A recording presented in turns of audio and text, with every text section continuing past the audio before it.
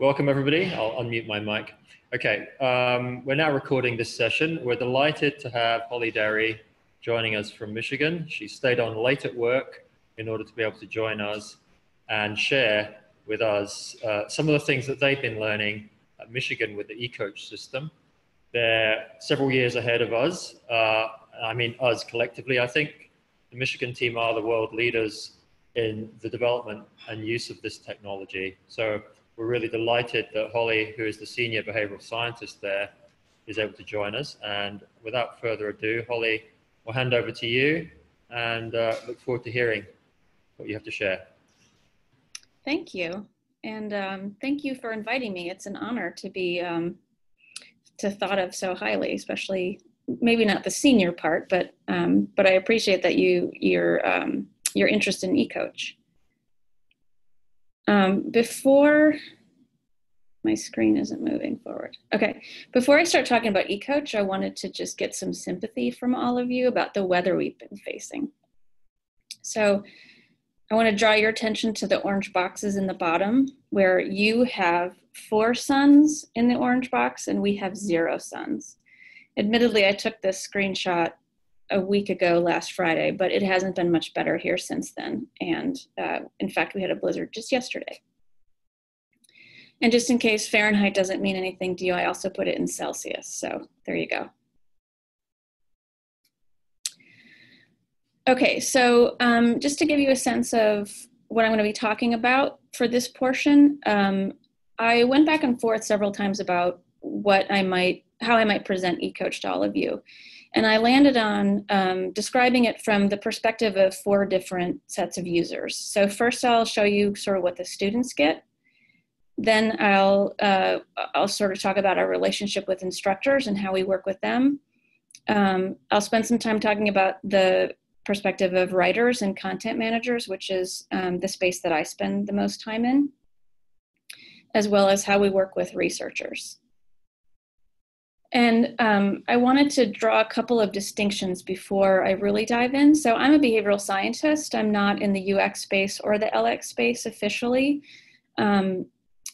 My background is in health communication. And so I spent 20 or so years thinking about tailored health communications for the sake of changing behavior, motivating people to do things they really didn't want to do, working with decision aids. And when I moved into the higher ed space, I realized that some of those things were the same. It's still about decision-making and motivation and behavior change. It's just a different space.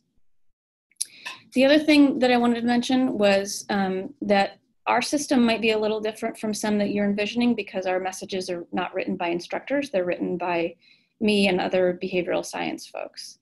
I remember reading that On Task, I believe, had components that were meant to help instructors write to students, and we don't do that. So that's one distinction I just wanted to call out. Also, ECoach is not about the material that's covered in a course. We don't dive into the topics that are covered in Physics 140 or Chem 130. We talk about the behaviors that lead to success in the course. So attendance, study habits, how they engage with the resources that are offered in the course, to study for exams, and so on. Also, in everything that I describe in the next few minutes, well, over the next 45 minutes or so, is how we have chosen to create ECoach or to construct our versions of ECoach, but the tool itself is extremely flexible. You can have way more messages than we offer or way fewer. You can send emails that are tailored or untailored or whatever. The messages can be about whatever topic. They can be delivered via different methods, but so I guess that's just to say that the tool itself is flexible. It's not dictated by the way I'm about to describe it. Okay, so to start at sort of the 30,000 foot view, ECoach bridges a gap. So we are a tailored support program for large introductory courses where one-on-one communication between the instructor and the student is impossible. Tim McKay, our founder, tells this story about looking out across his lecture auditoriums at around 300 faces, realizing that his assumptions had been wrong for many years. He thought that if he taught the information in the same way, that everyone out there was a blank slate and that they could all learn it if he said it the same way and was very consistent about his teaching methods. What he realized is that not everyone sitting out in his audience is the same. They aren't blank slates. Some have had better or worse teachers in high school. Some have had better or worse experiences with physics. Some have higher or lower math placement scores. And so his vision was to bring together the data that we know about all of our students, which is vast, the technology that we have, which includes both ECoach as well as our tailoring system that was developed here at the University of Michigan, and what we know about the course and our close relationships with the instructors, to bring that together to help students focus on what's most important every week, to place their own behaviors and scores in the context of the rest of the course, to reflect on how things are going and change behaviors if they choose.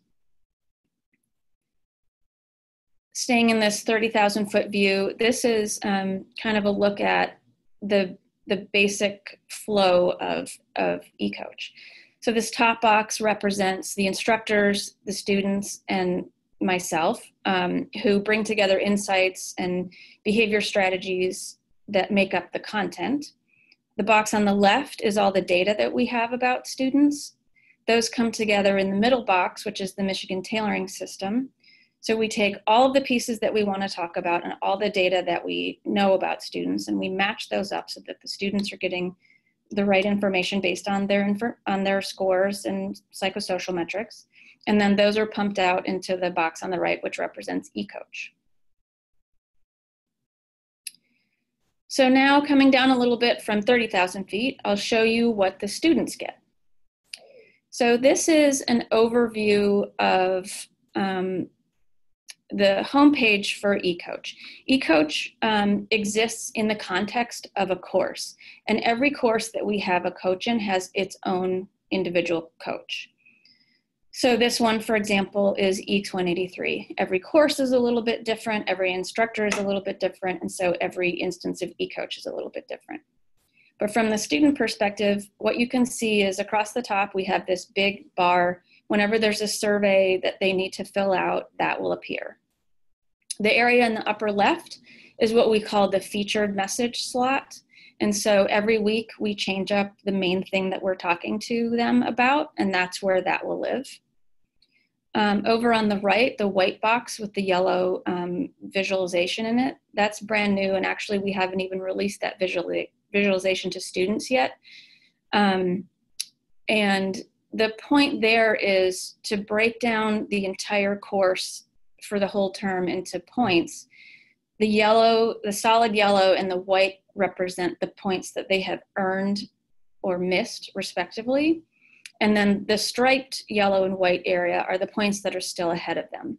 This has come up several times when, say, after exam one, people aren't getting the scores that they want and they feel like they're doomed and their success is over. We can point to this chart and say, but after exam one, you still have 70 or 90% of the points left ahead of you. So it's meant to sort of keep up their energy to see that there's still a lot ahead of them and to stave off kind of that feeling that it's all over with one bad grade.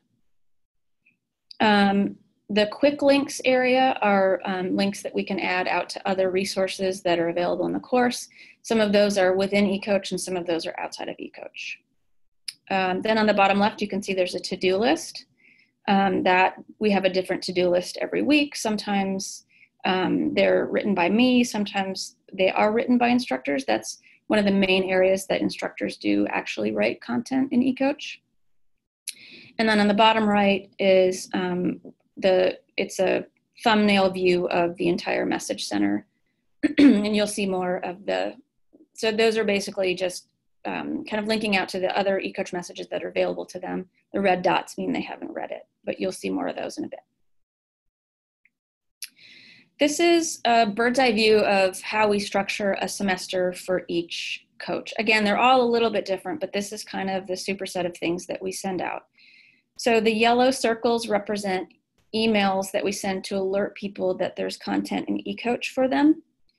And then the red diamonds are surveys. So we start the term with the beginning of term survey to find out some of the sort of psychosocial measures, barriers to, what their motivations are, what they see as their strengths. And I'll show you a table that details some of the questions or some of the data we have about people in a bit.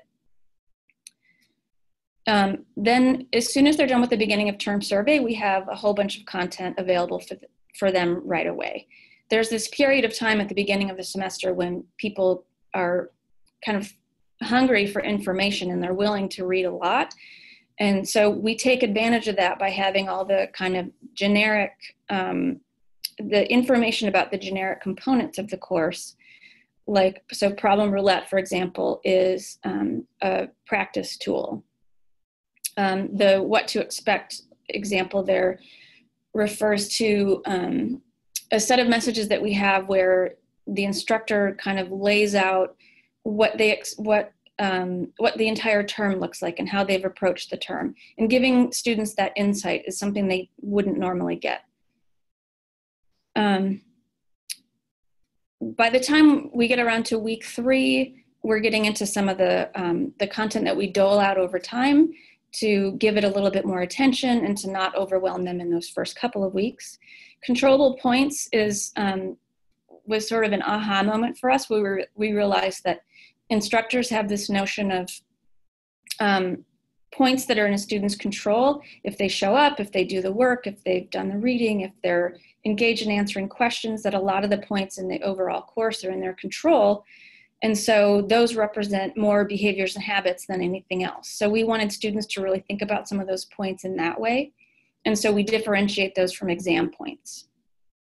And we really drive that home in this controllable points message, and then throughout the term in some of our other messages. The lighter blue message symbols are to represent that we have 3 computer science courses, and those have projects. And so we've also talked to the instructors about specific habits and behaviors and ways to approach projects that represent best practices. And so we put those in messages as well. When it comes to exams, we have kind of a whole recipe around each exam. About 10 days before the exam, we open what we call the exam playbook.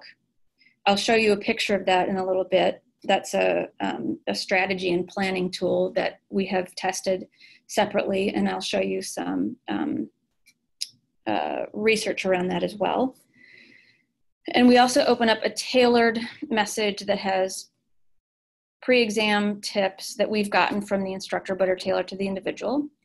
After the exam, they reflect on what happened.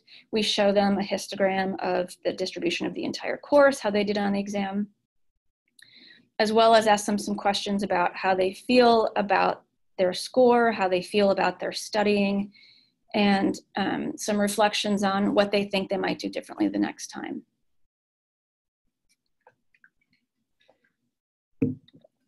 And actually, my windows are covering up the other side of my screen, but I think it's just the end of term survey at the end. Okay, so here's a look at an individual message. So on the left, you have the message inbox. That was a link from the homepage. And so down the left are all the messages that someone will have gotten over the course of the semester. The message shown here is the tailored message that people get as they're getting ready for exam 1. Depending on our connection to Canvas or whatever LMS, ECoach is fairly agnostic about LMSs. We use Canvas here.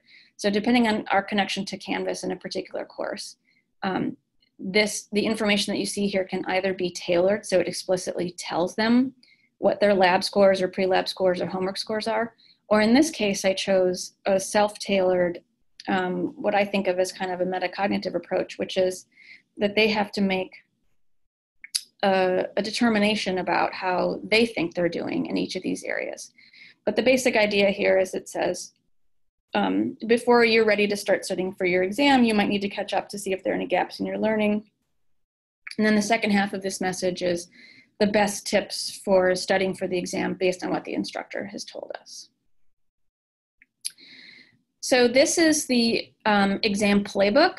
Like I said, this is a strategy and planning tool that was developed by Patricia Chen, who is now at the National University of Singapore. She did her pre-doc work here at Michigan. She did her postdoc at Stanford. And this started as a Qualtrics survey. And then after she did a randomized controlled trial, we incorporated it into ECoach.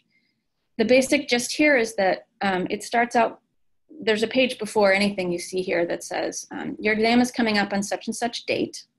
Take a moment to think about the kinds of questions that'll be on the exam.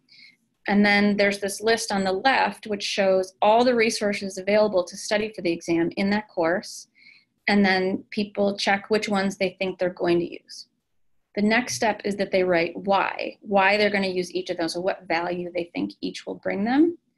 And then the page on the right is how they make their plan for when, where, and how they're going to use each tool. And then each item will populate in the calendar at the bottom, and then they can sync it with their Google Calendar. We also have a pretty popular feature in ECoach, which is a grade calculator. When we have a grade about someone, it populates in the part on the left, and then you can see how their total grade adds up based on each of the components.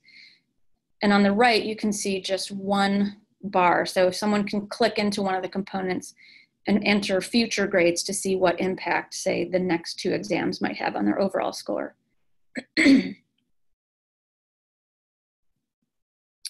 Okay, so now I'll talk about the instructor, how we work with instructors, the instructor point of view. So these are the instructors from our 8 courses. And together they teach over 9,000 students every semester.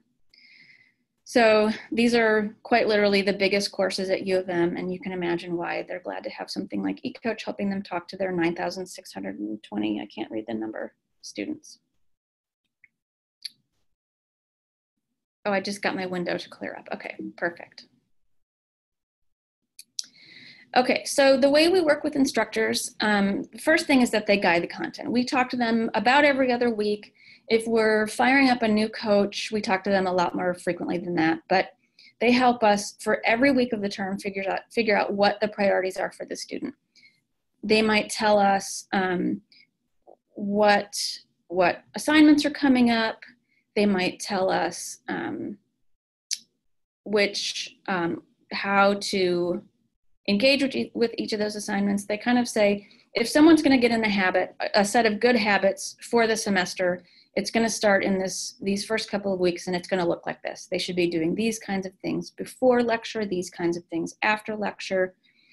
In those discussions with them, we also ask them things like, if you had $1 for every time you told a particular thing to a student, what would that be? And then they share those stories with us, some of their best stories, worst stories, the things that the best students do or the worst students do. And then we can translate those into any message that ECoach can deliver. So that includes items in a to-do list, emails, text messages, a full-size tailored message like the pre-exam one I showed you a minute ago, or testimonials like you see on the right. The instructors also help us recruit students and engage students. We ask them to put a blurb in their syllabus about ECoach. They also mention us and link to us on Canvas, as you can see on the right. They also sometimes will put out announcements in lecture. For example, when we've done a few big randomized control trials, they've helped us recruit more students that way. The biggest way they work with us is to give us extra credit for the components that we want to engage students in. If you look at how many students read messages or complete a survey or complete the exam playbook in courses that do and don't have extra credit, it's pretty amazing.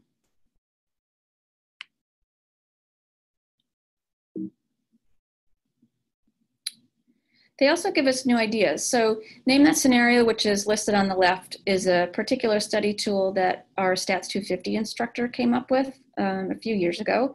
It lives in ECoach, but the concept is very applicable to really any course.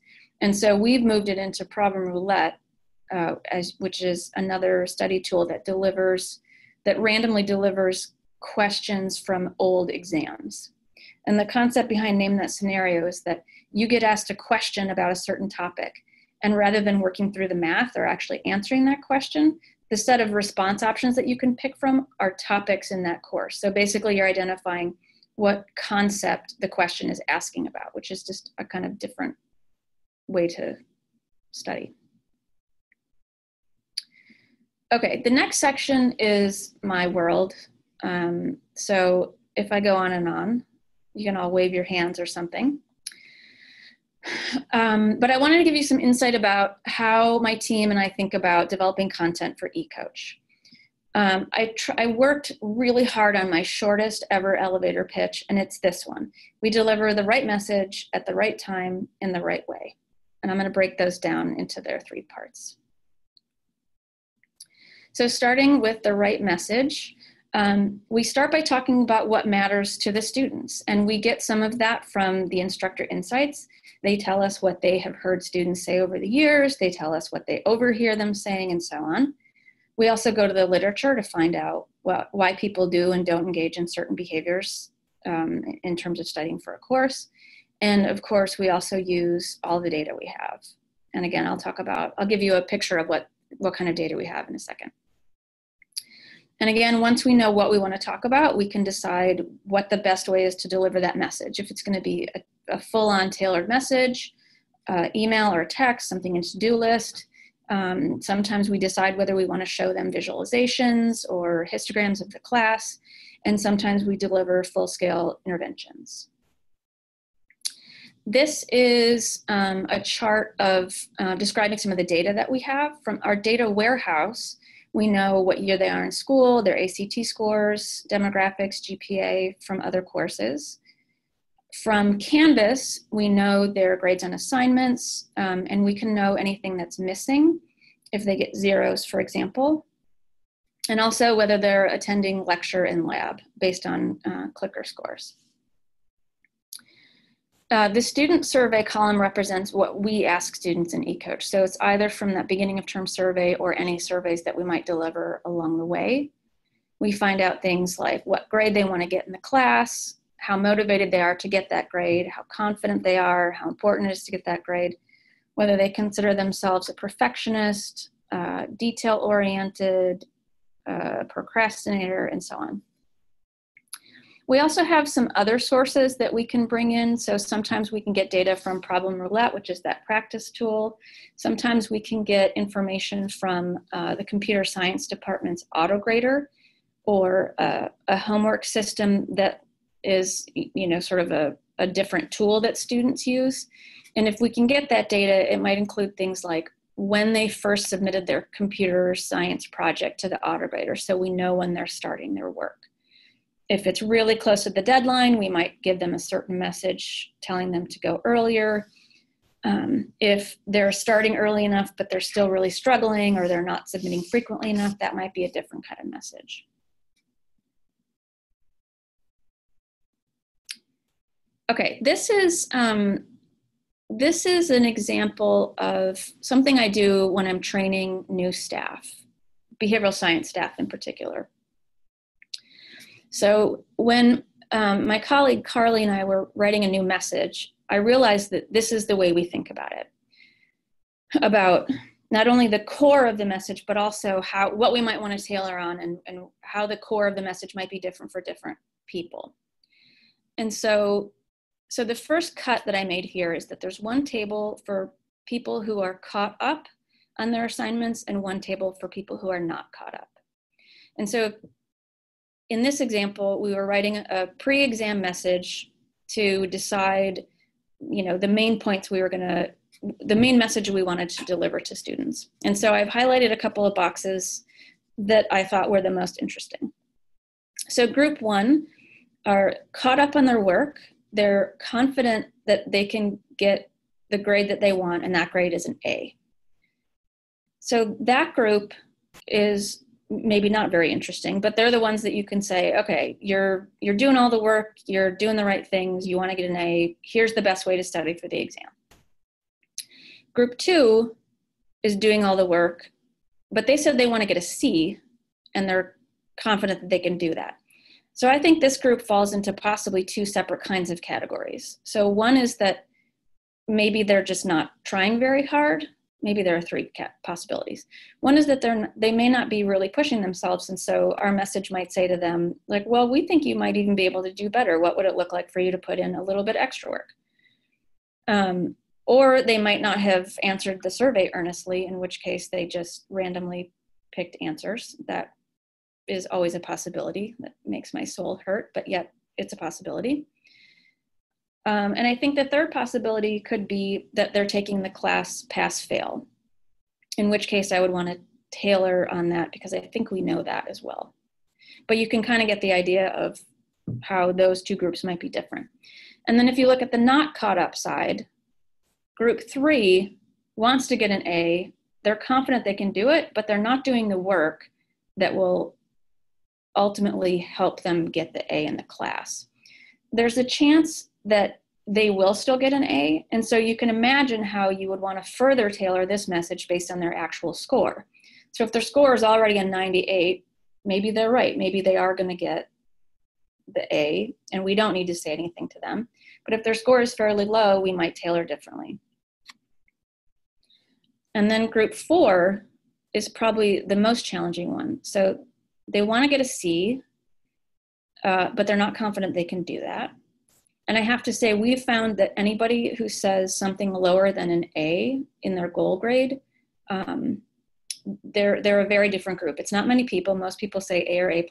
And so if you say a C, that your goal is a C, you're already starting out in kind of a disadvantaged group. And if you're not confident you can get that, then to me, that's a warning sign, and our data shows that's a warning sign. And so we might work with the instructors to say, what should we say to these people? We might look back over time and,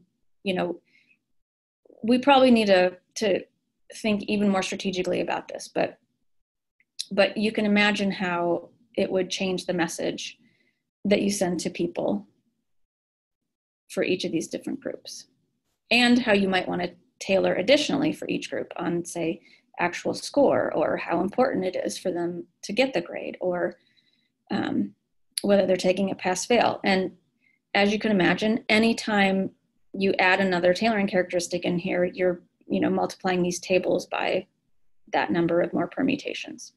And it's possible, but it's just a lot of work. Okay, the next part is that we think a lot about time and when to deliver certain messages. So again, here's that bird's eye view of the semester. As I said, we work very closely with the instructors to figure out when the right time is to send some of this out. Here's an example of some of the timed doled out messages versus the supporting messages. So some classes have a writing exercise. That's the MWrite example in the upper left. Some courses want to say certain things about their textbook. As you look across, you can see there are some things in common, some things are different. This is just a case of how every instructor wants to highlight different things and have different components in the class. One thing that we try to do here is to not state the obvious, or at least we don't only state the obvious. So the textbook message, for example, it doesn't just say you need to read the textbook or you won't know things. Instead, the instructor helped us identify what he thinks are the most useful quiz types in the textbook. And so then we can say to students, if you're only using this type of quiz section in each chapter, you may not be preparing well for the exam, because the exams are more likely modeled after this kind of quiz type. And same for the lecture message, which I think I have. No, I have that in a future one. But we don't just say you need to show up. Instead, we go a little bit deeper. I'll talk about that one in a minute. Over on the right then are the messages that we give out before and after exams through a whole term. Again, just thinking about time, This is an example of the to-do list, which changes every week. They can check them off. And again, this is one of the main places that instructors can plug in directly. Oh, this is a really hideous slide. So I threw this in here so you can see how we track everything. This is a little look under the hood. So on the left is the schedule that we have for the overall semester. So you can see across the top we have all of our courses, and then down is week by week look at the messages. So the blue items have to do with exam messages, the green is everything else, red are actual exam dates, and orange is the research that we're doing. And so this is the way that I can say the featured message for Stats 250 this week is exam secrets, and next week I need to change it to problem roulette, and so on. And then the picture on the right is a deep dive into a particular individual course, and that's how we can keep track of the status of each message, so we know whether we've updated it, tested it, and queued it, and it's ready to go, or if we need to talk to the instructor about something. And by the way, that hot pink is hideous on purpose because then I feel motivated to make it go away.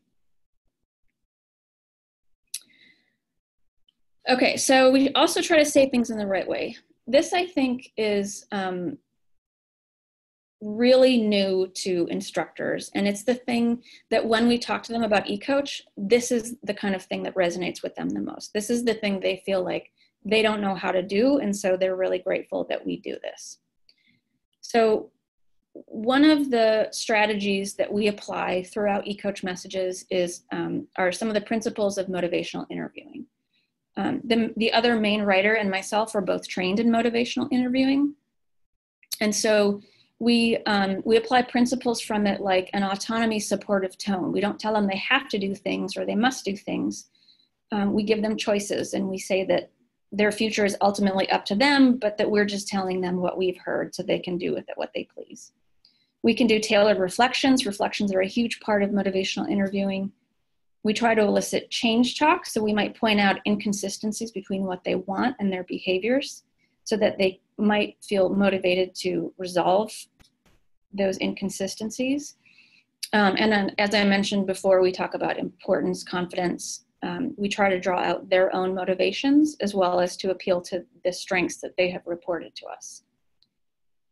Over the years, I've worked with Ken Resnikow, who's here at the School of Public Health, and we've written lots and lots of MI-supported messages in a variety of behaviors in digital education programs.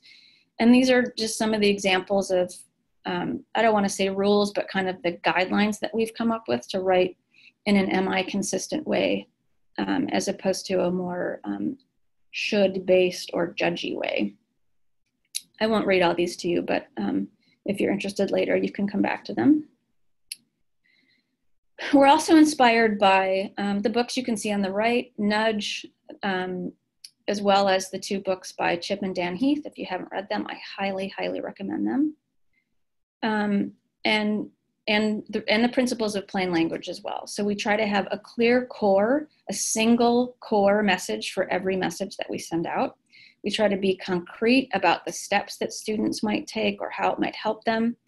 We often tell, give some of the advice in stories as opposed to just advice. We avoid jargon. We use headings and bullets and white space as plain language dictates. And sometimes we have somebody else say it. We, at different times throughout eCoach's history and in a term, we collect testimonials from students because sometimes the way they say it is more credible than anybody else saying it. And sometimes we say things ever so gently. So this is an example of a message that's after exam 2, and it would go to somebody who's gotten 2 Ds or worse in a row. And so it's just, the idea is just to be as soft as possible. We don't want to overwhelm them with 100 pieces of advice about how they might dig themselves out of this place. And so we just want to say to them, you still have a lot of points left. Your exams aren't cumulative, so each is like starting fresh. And there are a lot of resources on campus and people want to help you. Okay, now we'll take a little closer look at a few. This is an example of a midterm progress message. So about halfway through the term, we might send this out in certain classes. And at the top, you can see some of the tailoring happening. We link out to the grade calculator to remind people about some of the features that ECoach has. And then all the scores in the middle are tailored. And those, the second, third, and fourth bullets are a look at their possible grades if they got 70s, 80s, or 90% from everything from that point forward. And so the idea is to kind of give them some hope that, okay, if they change some of their behaviors or really, you know, hunker down, they might be able to bring their grade up. And this particular person, as you can see, has a 51% right now. And by the way, we only show 70s or 80s for people whose scores are below that. So for example, if someone has a 95, I don't want to tell them that they can still get an A- or whatever if they get 70s from here on out, because that would be rather demotivating.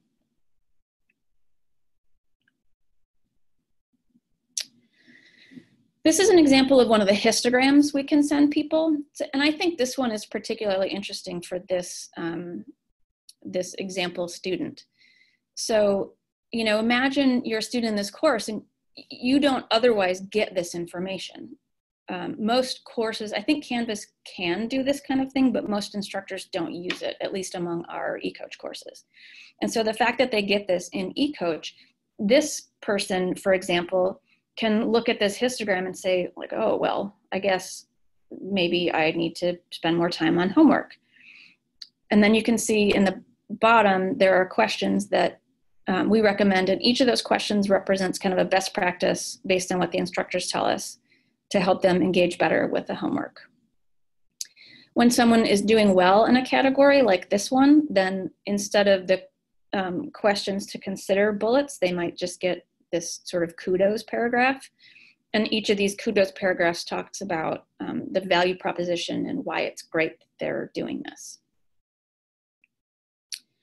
So here is an inside look at the tailoring engine. This is an example of one bullet. So if we look back up here, one of these bullets, for example, could be tailored. This particular page is not, but this tailoring example is one from lecture attendance histogram. And so you can see what happens is that the first row, 65, people get the beginning of the bullet, and then depending on the motivator or the strength that they chose in the beginning of term survey, they get the second question. So this is just, I just wanted to throw in kind of an example of the tailoring. And so this is what that, so if someone said that learning new things is a strength of theirs, then they would get this bullet. Here is another look at a post-exam message. And again, I've called out just a couple of examples that are sort of interesting. So this whole particular page is for people who were in the 64 to 74% range. And this person feels happy with their score. The reason I called this one out is because this is kind of a tricky situation. I don't know if the person actually is happy with their 64, or again, if they're just giving us sort of garbage information from their survey. So I sort of hedged my bets and I didn't say, yeah, it's an awesome score. Instead, I said, we're glad to hear you're not discouraged. It doesn't do any good anyway. Instead, let's focus on where to go from here. So it's sort of a little bit of like, you can still bounce back from this, but doesn't acknowledge that they said they were happy in case they weren't actually happy. And then on this page, rows 28 to 31 are for the 75 to 86% range, and then 32 down go to people who got over an 87%. And so in this orange box that I called out, this is a person who got, I think, an A- or better, but they said they were disappointed, or it might be a B+, but they got a high grade and they said they were disappointed. And so we're trying to kind of build them back up and gently say that maybe they're being a little too hard on themselves, but this is actually a really great score.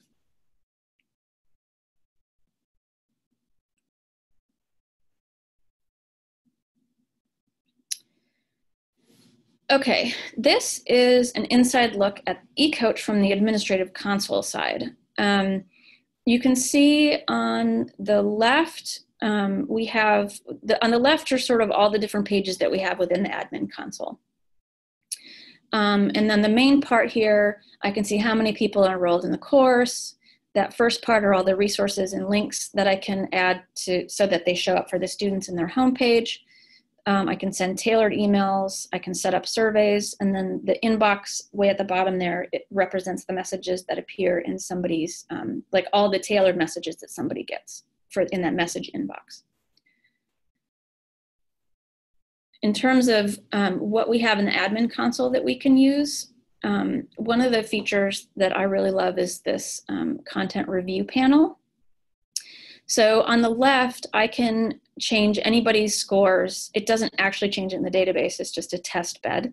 So I can put in whatever tailoring characteristics I want, and then the message on the right changes. And you can kind of see at the bottom there, it tells me which things this particular message is tailored on. I saw the word motivator there. And this is how I can test not only the formatting and grammar and how the sentences are coming together, but also the tailoring and whether the people are getting the right messages or the right sentences are coming together. This is the grade book. We pull grades in directly from Canvas. And you can see some things here, like it already knows how much each component is going to be worth. And then I don't know if you can see this drop lowest one phrase here. That's how we can set up sort of smarter versions of grading schemes. So I know Canvas can do certain things, but we have a really, I don't know, fairly complicated ability to do different kinds of grading schemes that were designed specifically for the instructors who use ECoach. So some of them weight the exams extremely differently, and then whichever scheme is giving someone the high score, that's what we show in that grade calculator.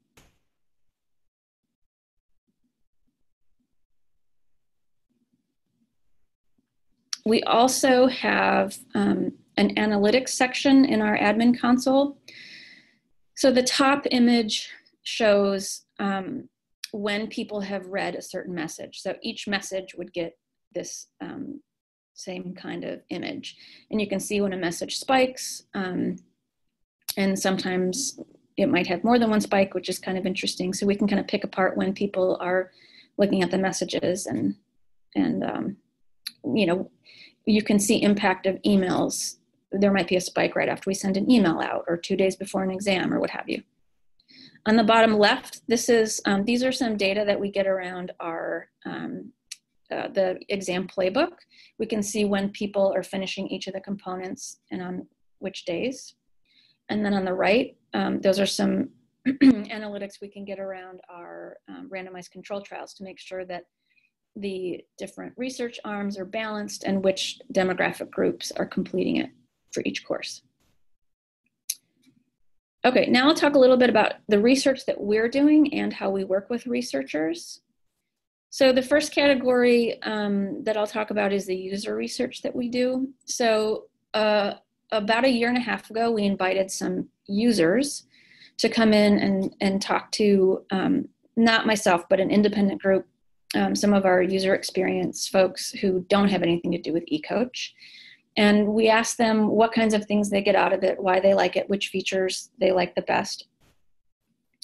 And what you can see, the theme that I see in not only the entire report, but also these examples, is that ECoach gives them something they don't get anywhere else. So it's not content that they get from Canvas. It's not what they might get on the internet anywhere else. It's unique, and that's why they like it. We also invited non-users to talk to us. And what we see here is, so this first one I would say is that this particular student thinks that ECoach is for someone else. It's not in their identity to use it.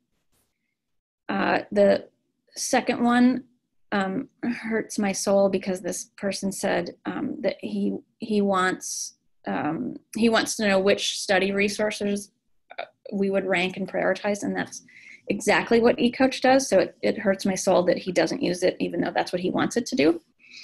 But I guess that's on us for, not being clear about what value it might bring each student.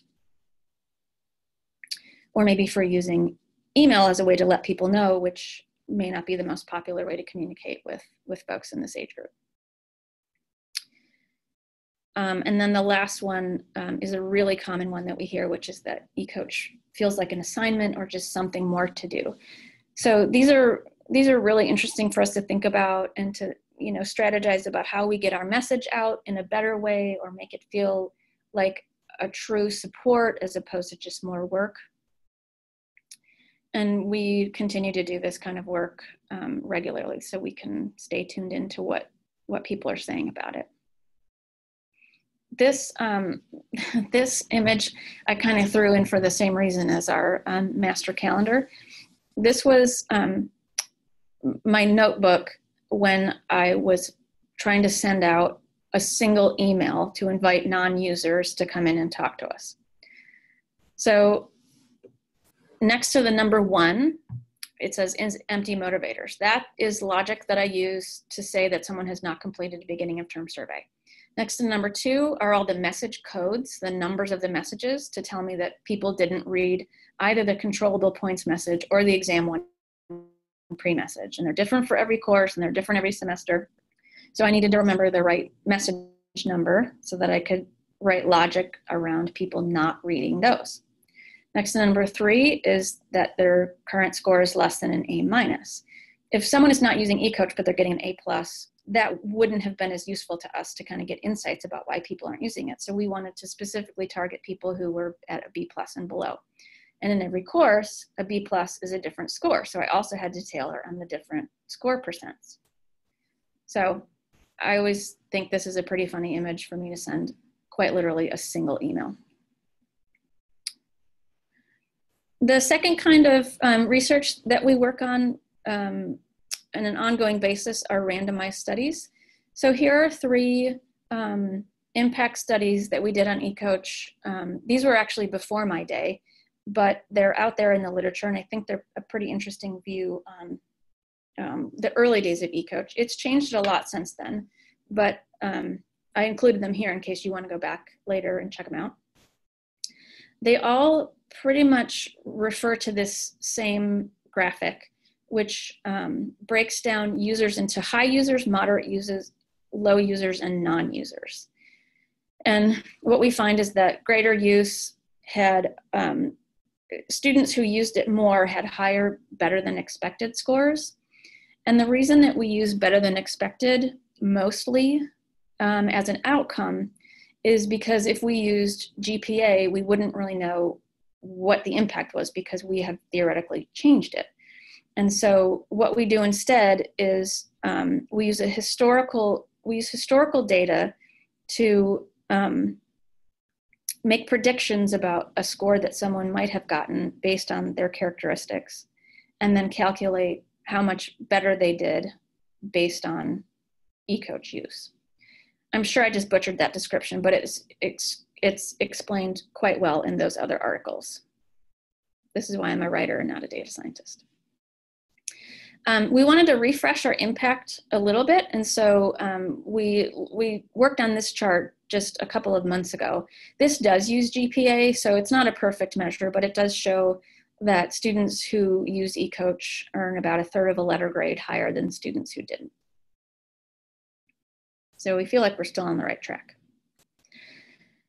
We've also done a whole bunch of interventions, and we're continuing to do a whole lot more. Now, unfortunately, on this slide, I can explain a whole bunch of really interesting things, but then I'm going to do that annoying thing where I can't tell you anything about the results because they're either in process or in under review, or we haven't gotten to them because we're under a mountain range of data.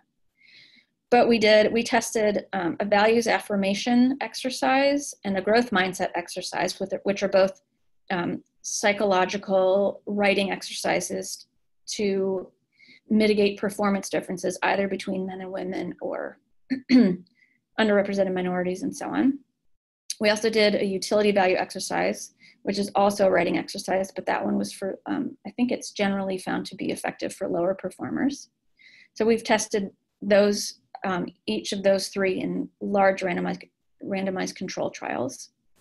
We've also done a nudge study. So the image on the top right, we showed people when they started their homework versus when everyone else in the class started their homework. And half of the group got the average of everyone else, and the other half of the group got the start date of people who did as well as them or better. And that paper is under review right now.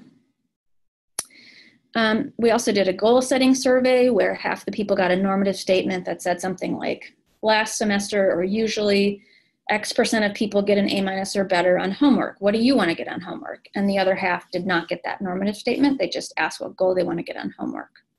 So we're trying to see what happens there. The interesting thing I want to see is whether people, if people set lower goals, if that's realism, if they say, oh, only 60% got A- or better, I better set a realistic goal.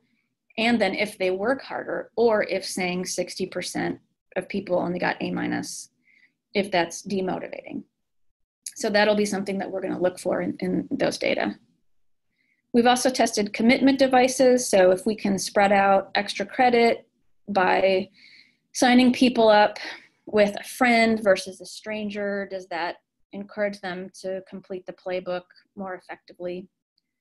And then I also developed, last fall, I developed an intervention that, for lack of a better phrase, we called Why Didn't I Get a Higher Grade?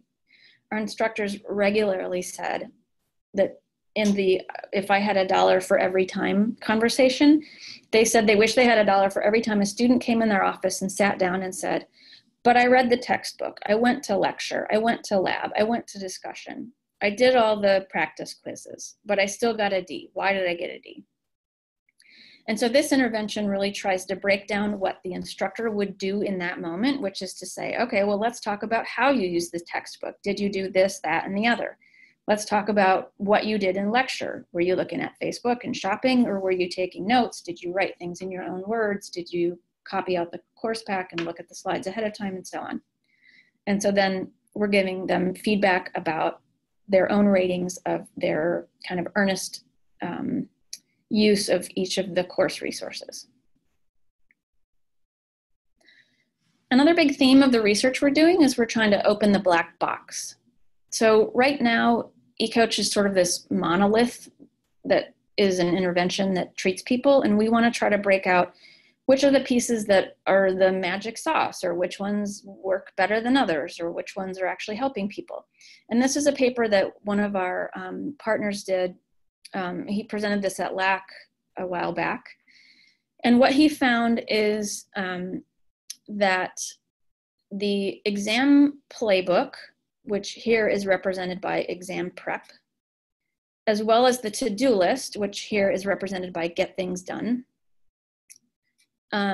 those two features helped to get students out of moderate academic distress. So that's what you see as the explore column. And then under the engage column, those are students who are in severe academic distress. And for that group, he found that regular use of problem roulette, which is that practice tool, the exam playbook, and then the exam reflection helped students get out of severe academic distress. So this was pretty exciting to see that indeed some of our ECoach features are helping people get out of trouble in a class.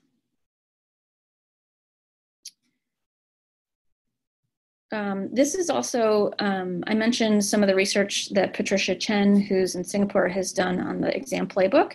This is an example of that. She found that students who were randomly, so this was before it was part of ECoach, but it was delivered over Qualtrics and still in an ECoach course. And so students who were randomly assigned to receive the playbook were more self-reflective about their learning. They used resources better in the course to study for their exams, and they got about 1/3 of a letter grade better than the students who didn't use or who weren't assigned to the playbook. Another theme to our research is that we want to know our audience better. We want to know who's using ECoach. We want to know more about them so that we can tailor appropriately, so that we might think about different features to add. And so what you can see here is for each course, there are 2 columns or 2 bars. So take Biology 171, for example. The left bar represents the whole course, and the right bar represents those who have opted into ECoach. So then if you scan across, you can see that we're pretty close. One of the things that we always said kept us up at night for a long time was whether we're only really enrolling the A students. And this is showing us that our enrollment is really pretty close to representative of the actual students in the class. So that was pretty exciting. Similarly, we're trying to make sure that we're close on gender. This, in fact, looks like more women sign up for ECoach. This is an example of a chart that, well, there's a series of these, but this one is about what it looks like in different courses based on how interested people are in the subject or how useful they think the subject is. And so what this one tells me is that computer science courses do a really good job of making it clear the real world value of what they learn, and some of the other ones less so. So it's not that I would develop any sort of intervention out of this. It's just interesting to think about how we might tailor differently in the different courses to know that, say, in Chem 130 or Stats 250, part of the message that we might send to people is more about how those topics might be useful to them in their future career. This chart is about, so this is an example of a really interesting insight that we got from an instructor. We said, what's the earliest you think you could see a red flag for anyone in your course? And without hesitation, they said, somebody score on project 1. If they don't get 100% on project 1, they're probably in trouble. And that's for a variety of reasons. One is that they probably haven't set up their coding environment properly, and or they don't set up the right habits to say that, to make use of the auto grader and to say, I'm going to take advantage of the 5% extra credit that I get for turning the project in 2 days ahead of time, and so on. And what we see here in these graphs is on the right are the students who got 100%. And you can see that the scores lean toward the right, which is the higher scores, higher grades. And the green box on the left is all the students who didn't get 100%. And you can see the distribution of scores across those students is much more spread out and leans toward the left end. So it turns out they were right. This was just one of those really fascinating things we did to say, okay, score on project 1, definitely a teachable moment. We need to put some context around that in ECoach so that people know that this is a really important moment. And by the way, not getting 100%, obviously that does include people who got 98%. So that's an example of how in ECoach we can give context. Someone might be really proud of this 98%, but we can say, in fact, that's not, that we want you to think about that 98% a little bit differently, and here's why. Okay, so before I take questions, if you have any, I wanted to put together some kind of high-level thoughts, because if I understand correctly, I think some or most or all of you are thinking about developing something similar to ECoach. And so I was trying to think about what we've learned over the years that I would recommend to all of you to think about. And the first is to be deliberate about your approach. I think a lot of times when you start to develop an intervention, you can just sort of, you don't really choose how you will present your source of the message, whether it's from the instructor or a different writer or a project. So for example, our ECoach messages are written from ECoach, and we sign them from the ECoach team. And the tone that we have chosen, I jokingly call cool aunt instead of nagging mother. I would also encourage you to be deliberate about your audience. Do you, like in our case, do you want the entire class, or do you only want to target students who are below a certain threshold in a grade? I don't have the right answers to these things. I'm just suggesting that it's probably important to think about what these are and then make mindful decisions about them.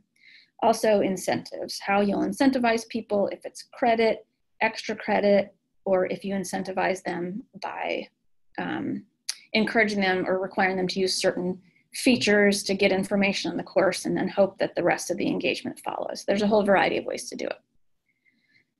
The other piece to be deliberate about, I guess, is whether your writing, decision-making, and the interventions and the research you do is centralized or decentralized. If it's decentralized, you can actually obviously get a lot more content done and more research done, but then you also kind of lose that control. And so in writing, for example, it may be that once you have 20 writers instead of just 2 writers, that the fidelity of the messages becomes very different, and you may not actually have the same interventions anymore. It's just something to consider, not that it's right or wrong. I would also encourage you to think ahead of time about what you're going to need from partners. Again, my recommendations are sort of just coming from what we learned from ECoach, but over time, we have really seen that to work effectively, we need a particular kind of data flow. We need a particular kind of way that they use Canvas. Muting and unmuting grades can mean great things for ECoach or terrible things for ECoach. And then if some GSIs put in zeros for missing grades and some just leave it blank, that can mean better and worse things for the tailoring engine, because we can't make sense of what a 0 is or a null is. We also, require regular meetings so that we can stay up on the courses and make sure that we're not giving students incorrect information. And it's also helpful when the instructor we're working with has some influence over the course and can help us encourage other instructors what to tell them and when to talk about ECoach and how to recommend it and such. So knowing ahead of time what you might need from partners and whether they use Canvas or Blackboard or something else and how much that matters and when if you're going to have data coming in on a regular basis. Thinking ahead a little bit about that stuff might help you know the difference between picking a great partner and a troublesome partner. As everything, the devil is in the details. I don't know anything about any of your projects really, but just some examples from ECoach.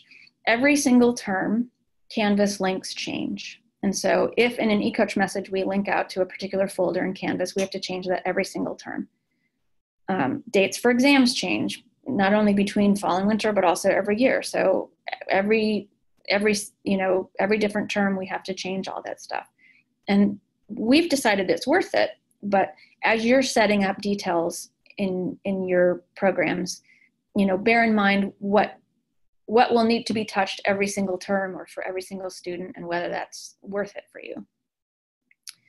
I already mentioned some of the Canvas gradebook nuances in terms of muting, unmuting, and zeros and nulls. And then we have this really strange situation every now and then. Right now we have an undergrad student who's helping us to manage some of the content in Physics 140. And she happens to also be enrolled in our stats class. She's helping with content in one ECoach course, but she's taking another ECoach course. So behind the scenes, we have to scramble and say, how can we make sure that the data is safe so that she can't see the grades and information of her fellow students? And every semester we come up with some new weird situation like this that we have to figure out that we hadn't thought about before.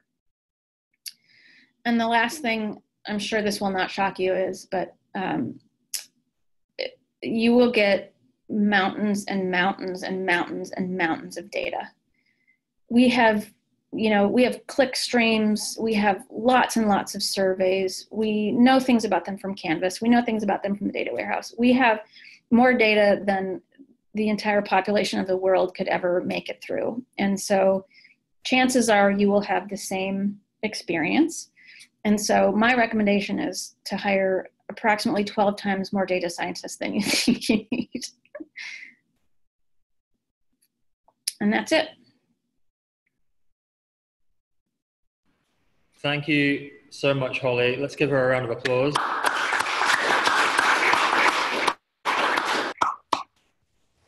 One of the things when you're giving these remote talks is that you can't really hear the audience responding. Right, yeah, that was a little strange. That's slightly weird, but we were. Okay, I'm going to ask people just take a few minutes just to grab Holly before we break and before we let her go home for dinner. If you want to come and ask a question, come up here, please, and we can ask it through here. Okay, so quickly, if you want to come up and follow up with something.